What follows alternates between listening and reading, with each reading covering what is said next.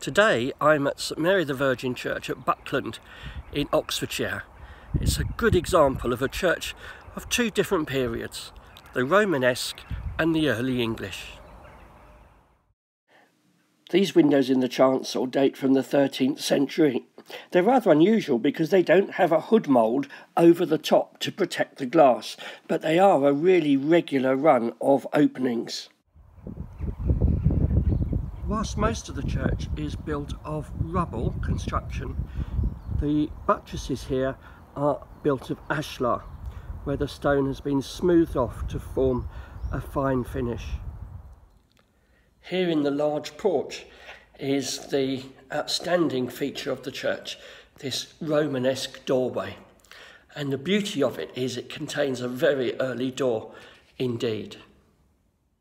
This ironwork dates from the late 12th or early 13th century.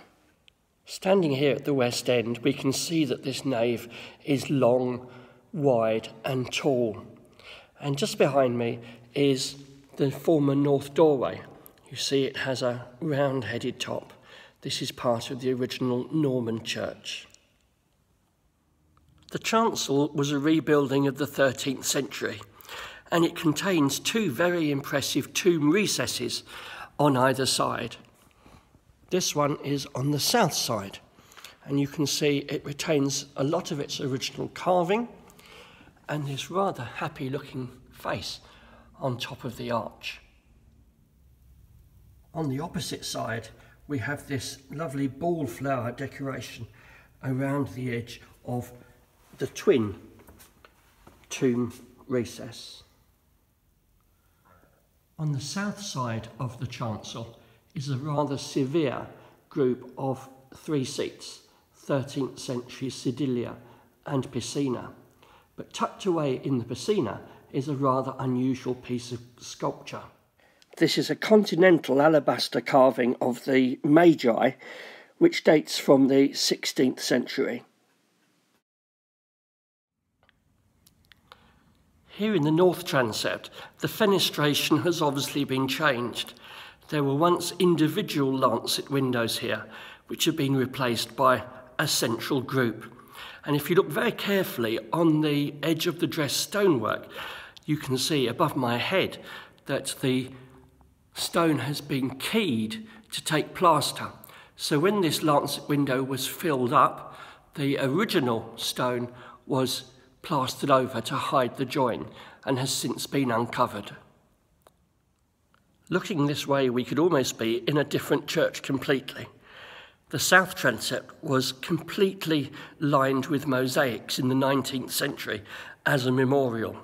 It's by the firm of Powell & Son, and it really is of the highest possible quality.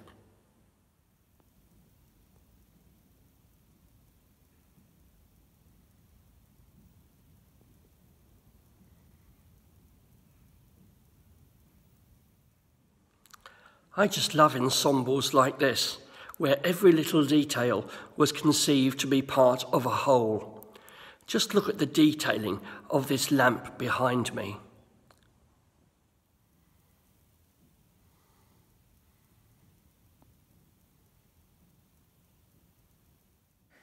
The theme of the tilework is the Benedicite, and we have a selection of panels representing various aspects of the world and its contents. I love these whales, don't you? Here, three doves of peace, a praying angel, some deer, a well with a windlass to pull the bucket up, and two young children. Trees of the forest, all that is green, and here a bishop giving his blessing. There are, of course, much earlier features in the church, such as this medieval grave slab with Lombardic lettering around the edge and this wonderful cross incised into the stone, which unfortunately has now lost its brass. In the north transept, is the monument to Sir Edward Yate, absolutely typical of its period, and you can see that there's very little Christian symbolism in it. It's topped by his achievement of arms, and then as we look down the side we have cherubs and garlands and so on. There's no cross, no prayers, no religious iconography at all. Underneath the west window, here we have reused Romanesque carving.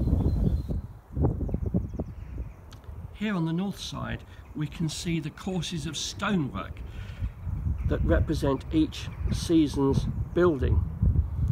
Once you start seeing horizontal lines, you'll recognise their great regularity, each about a metre apart. And above all, when the parapet was put onto the wall, there's a very definite line where the stonework has changed, just above that round-headed Romanesque window. If you compare the relatively severe wall of the Romanesque Norman nave on our right to this wall of the north transept, which is 13th century, you can see there's more mortar involved, but also this string course coming along horizontally, dropping down below the course of the window before picking up and going round the buttress on the corner. You see how much more accomplished the design of the 13th century part of the building was. From this north side too, you can see the roof line of the chancel has been considerably lowered since it was built in the 13th century. Above my head is the scar on the east face of the tower to show you where the roof would have been. Buckland Church is just a couple of miles to the east of Farringdon, between Farringdon and Oxford. The church is normally open every day.